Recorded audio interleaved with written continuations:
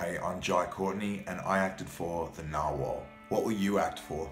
Narwhals rely on sea ice as a hunting platform and use it for protection from larger predators like orcas. With climate change already contributing to the insane decline of sea ice, an ESA listing is an essential measure to take if we're to protect this mammal and its habitat. They need all the help they can get. I care about the narwhal because they're so cool and unique, and yeah, I think they're amazing creatures. Like, they have this insane tusk that comes out of their face like a tooth. It's actually a tooth.